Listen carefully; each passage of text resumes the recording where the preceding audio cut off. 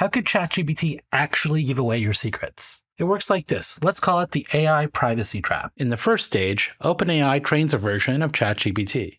A bunch of data scientists grab millions of web pages, a zillion documents and databases, and they shove them all into an AI model they call ChatGPT.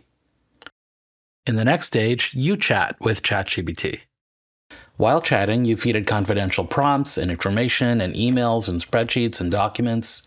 OpenAI keeps this information forever. Then the next version of ChatGPT is trained. Along with all that public data, they throw in all the confidential information you gave them before. Finally, your data leaks. Somebody you don't know or don't like chats with ChatGPT just like you did. They ask questions about your business and ChatGPT helpfully gives them answers based on your confidential secrets. This bad actor now knows things you wish they didn't.